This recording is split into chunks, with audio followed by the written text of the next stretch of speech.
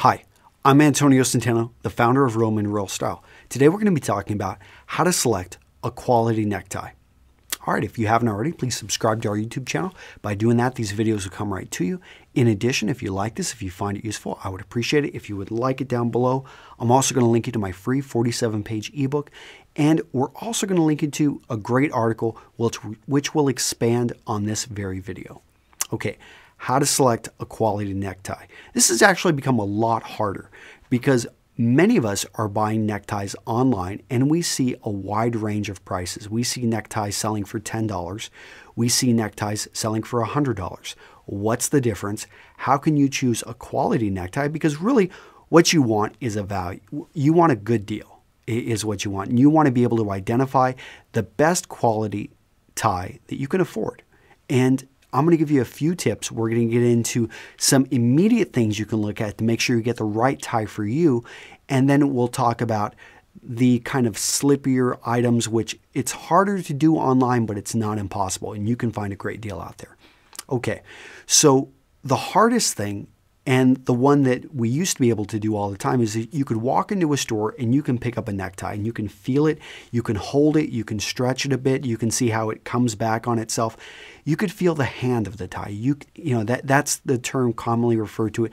And you could put it up next to you. You could just get a feel of that tie, literally. Nowadays, much harder. And what you need to rely on instead is good photography, but also you need to make sure you're dealing with a merchant that you trust, who has a good return policy. Not that you think you're going to need it, but just in case.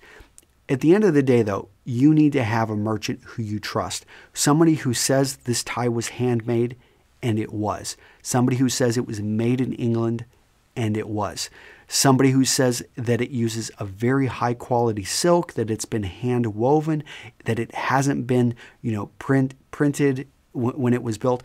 And those are the things that you want to look for and expect to pay more. If you're spending $10 on a tie, you can pretty much be sure that this is a cheap tie. Nothing wrong with those type of ties if you're a man just starting out and it's a very classic conservative tie. It looks very good. It will get you through. I mean, if you're just graduated from college or you're in college, this may be the way to go. But ties are one of those things that if you can identify quality, you can oftentimes find some great deals out there.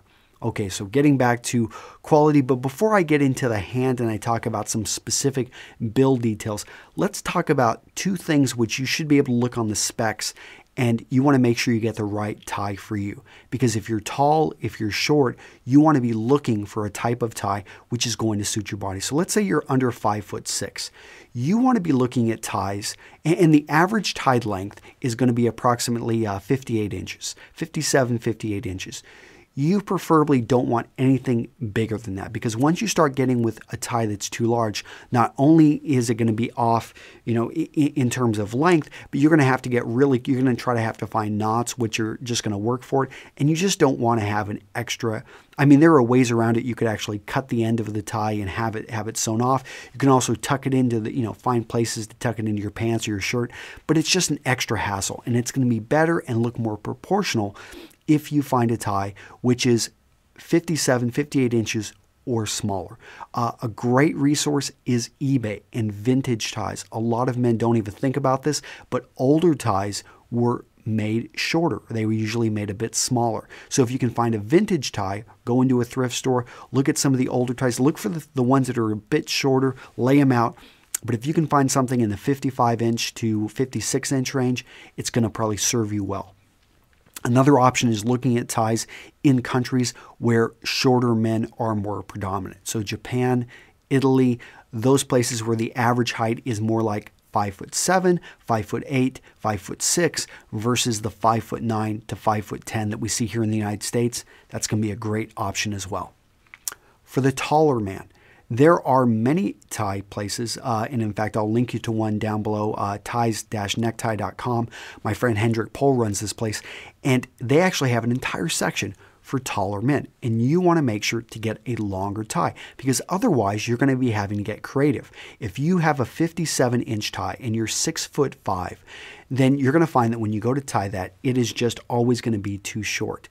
And you're going to try to have, a lot of guys get around this because they end up tying very simple knots up here. I've got a half Windsor today, but a lot of gentlemen, they wouldn't be able to pull this off because it has an extra loop around there and it just takes away an inch, and it's something that they can't afford whenever they have a short tie for their body type. So look for longer ties. You're going to see these in the ranges of around probably 62, 64 inches. So quite a bit of extra room to play with, and that goes a long way when you're trying to get the right knot and you want it to look proportional. Okay, so that's the first thing we talked about, is make sure the tie is the right length. The other one is going to be make sure the tie is the right width. And when I'm talking about width, I'm going to use this tie right here as an example from Charles Alexander, another company I'm a proud supporter of. So Charles Alexander, this is one of his thinner ties. And it's hard to tell right here from the camera, but there's a little trick that I like to do. And by the way, you're looking for about 3 1/4 inch, 3 1/2 inches. That is perfect. That is average. Anything that goes closer to 4 inches or starts to fall below 3 inches is either a wide or a skinny tie. Wide ties kind of hark back to the 1970s and 1960s. I don't really recommend them unless you are a large man. If you're a thin man, then you could go for a thinner tie.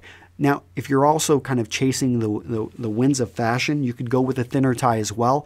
But I think these thinner ties look better on thinner, smaller, petite men.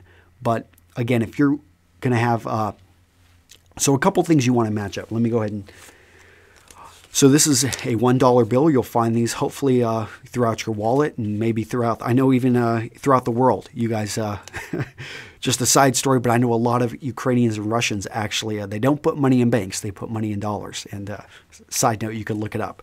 But an interesting note about the dollar bill is it's 6 inches in length. Not exactly, but close enough for these purposes. So fold it in half and you've got about 3 inches. So I can hold the dollar bill up and I can see right here that this is just under 3 inches. So I know that this is a skinny tie, a thin tie, probably not something I would wear, but for a smaller man, a more petite man, or a man who perhaps has a jacket with thin lapels. And that's another quick little tip there, is if you actually have a jacket with thin lapels, you'll probably want to match up the tie with the lapels. So I can measure these right here, and I can see that mine are just at about 3 inches. So I'd be safe still wearing this tie, but I'm not going to.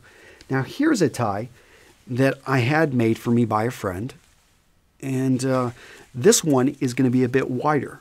And we can put this here and I can see, wow, this goes over quite a bit. This is closer to, this is easily just under 4 inches, probably 3 3/4. This right here is on the edge of being a wide tie. And I will take one of Charles Alexander's ties. Again, this one is the perfect length. This is about 3 1/4, 3 1/2. Perfect. Right there. I can see that this is a good width, and this is one of my favorite ties actually. So let's talk about, we've talked about the width, we've talked about the length. Now let's talk about tie construction. Now, again, you can feel a tie, and just those ties I felt right there, there was a huge difference in the weight, in the build. I could just feel it, I could see it. But you're going to want to look at the details. So the easiest way, again, is to trust the merchant. But if you're dealing with someone you've never dealt with before, then you want to turn the tie over and look at all the details.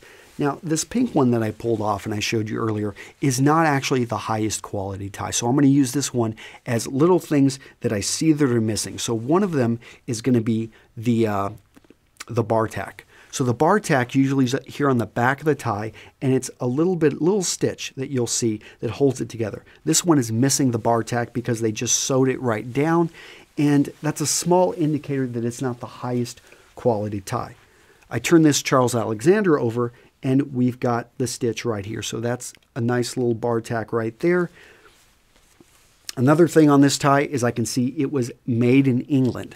And I don't mean to be a snob as to, you know, something made in some country is better. There's great stuff coming out of China. There's great stuff coming out of Japan. There's great stuff coming out of Italy. But usually Italy and the UK pretty much dominated when it comes to high quality ties. You'll also find stuff coming out of the New York garment district that's really good quality. And there are people that hand make ties in Minnesota and they're good quality.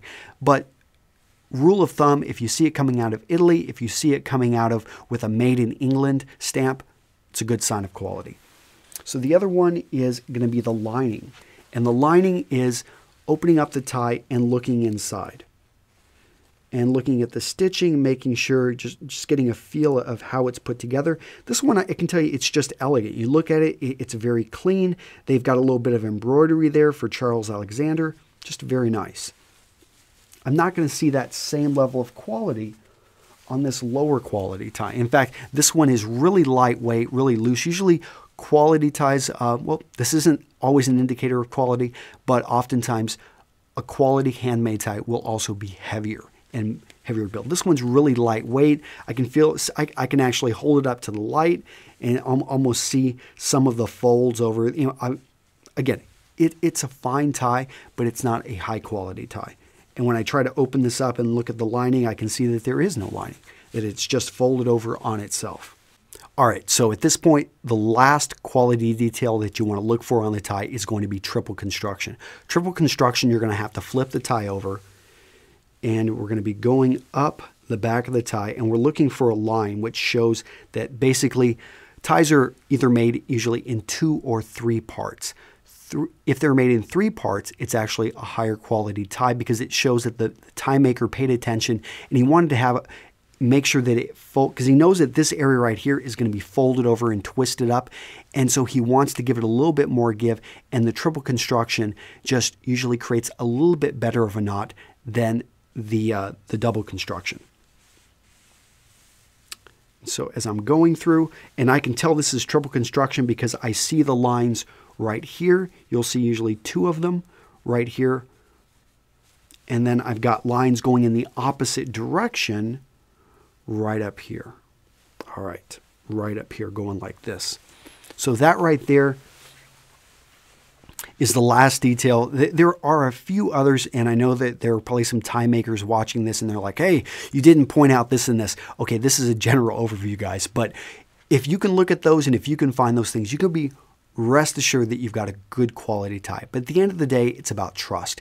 And I link you to a number, well, actually 2 merchants who I trust, who I've done business with for years, and I know their quality is good for the price that they're charging. One of them is going to be lower end, one of them is going to be higher end. Both of them good quality ties, good value for what you get. All right, this has been Antonio Centeno with Real Men, Real Style. I'll see you in the comments and in the next video. Bye-bye.